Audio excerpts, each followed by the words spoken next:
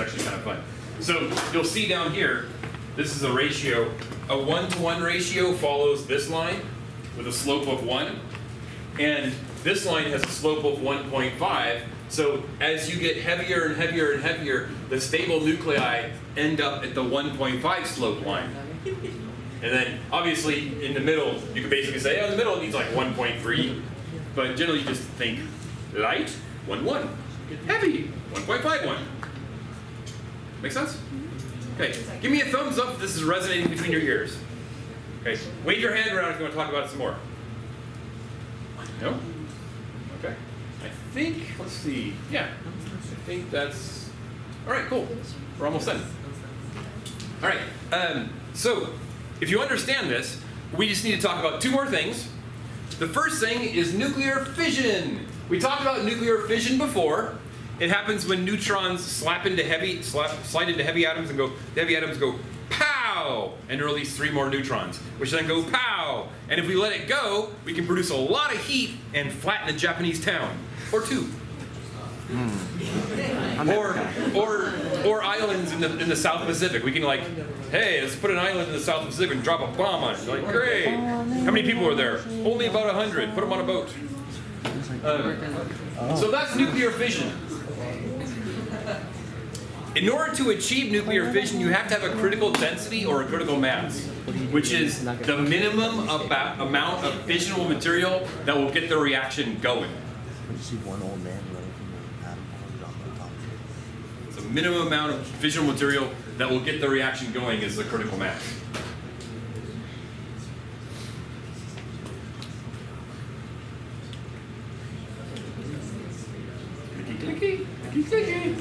So uncontrolled nuclear fission basically makes kaboom.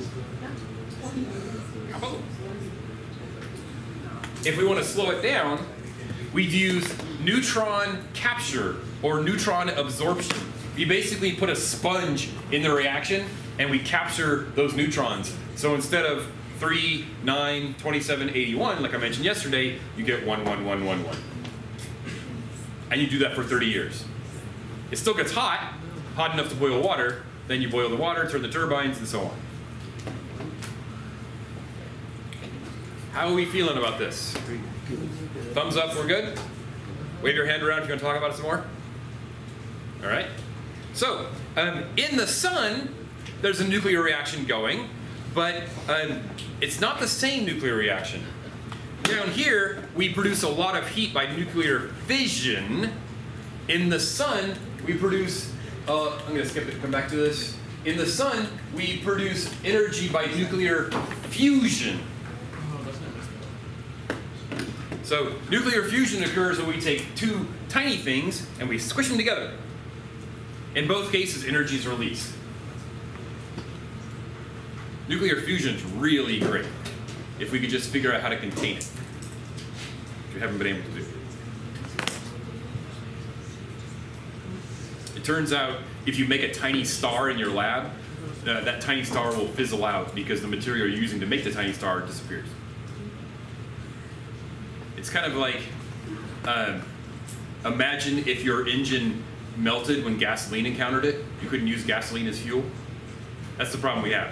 The nuclear fusion is so hot that it basically melts whatever we're trying to use to make it.